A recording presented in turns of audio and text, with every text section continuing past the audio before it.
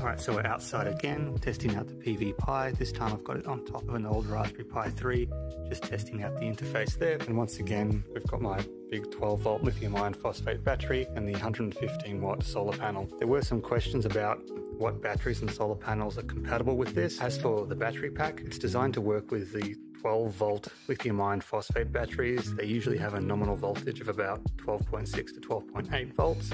Importantly though, they have a max charge voltage of 14.6 volts, which is what this is set up to charge. As for the solar panel, it'll work with basically any solar panel that has a MPPT voltage of about 10 to 20 volts. Ideally, you should use something like this that has an MPPT voltage of about 18 volts, but actually this will work with anything that has a voltage between about 10 to 20. It will automatically find that voltage. You don't have to preset it. This is designed to automatically find it and track that voltage once it gets it. It's a bit cloudy today, but you can see we've got about 10 watts still going into the battery. Oh, the sun's coming out a little bit now, upping up to about almost 2 amps in. So this is actually coming from the Raspberry Pi, which is communicating to the charge chip and just getting the battery voltage, input current, as well as the solar panel's voltage and current out. We've got the sun's come out a lot now, going up to about 5 amps before. There we go. And you'll see in this sort of cloudy intermediate weather, the voltage on the solar panel will kind of shift around a bit as it's trying to find that MPPT point. So the benefit of this is that the actual MPPT voltage from your solar panel actually changes based off of light conditions. So it's not actually a fixed value. The value that's given on the back of the solar panel is usually in optimal conditions, but that voltage that gives you the max power does change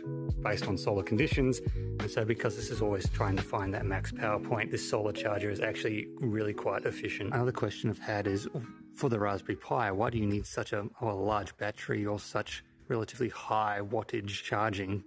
You know, if this only uses about 4 or 5 watts when running, why do you need such a relatively high power system? And my answer to that is it's not actually that high. If you want to set up your Raspberry Pi in a remote location and have it running 24/7, then you're going to need to produce every day, on average, 1 day's worth of energy. And depending on where you live, you might have several days where you get close to no power. Well, then you might just think, okay, well, then we just need a big battery. Why do we need such a big solar panel or high-ish current charging? Well, you might have a few days where you have no sun, and then one day where you have maybe a couple of hours of sun. And in that couple of hours, you need to collect as much energy as possible to make sure you can run the Raspberry Pi again for that day and a few more days of overcast weather. That was one big problem I was having with my AI wildlife monitors. The battery was big enough so it could survive on battery power alone for a few days if there was minimum or no sun. But if the sun did come out for a few hours or maybe the whole day, all of the Pi accessories and hats I could find,